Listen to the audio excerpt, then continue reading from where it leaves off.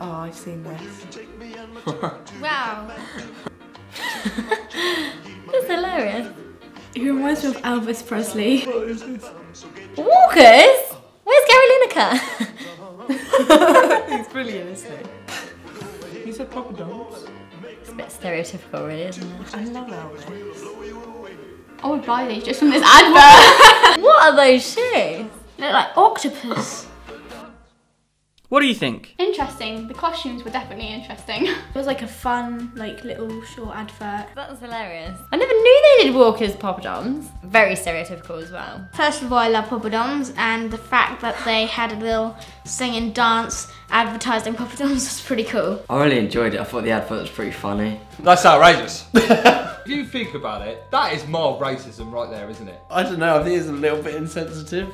I think it's not being horrible to anyone. If Elvis saw that, he'd be turning his right. If that was on telly now, you'd be Cringing a bit.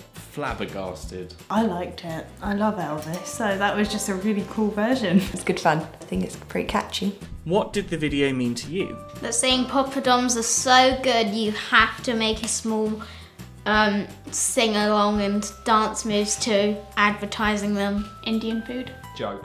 But I do want some mini Poppadums. I think it's pretty catchy. Funny. I like the ladies dancing and cooking.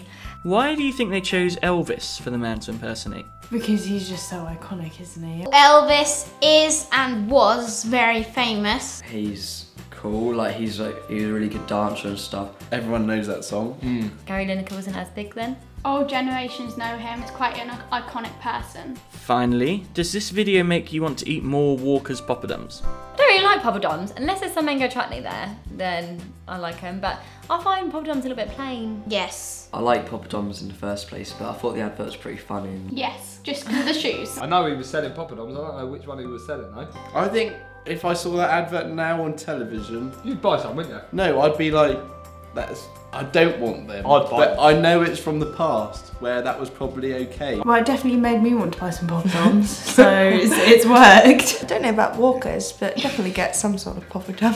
Thank you for watching Headspread, and if you like what you see, make sure you click subscribe. That is any pop star, rock star's dream. It is the epitome.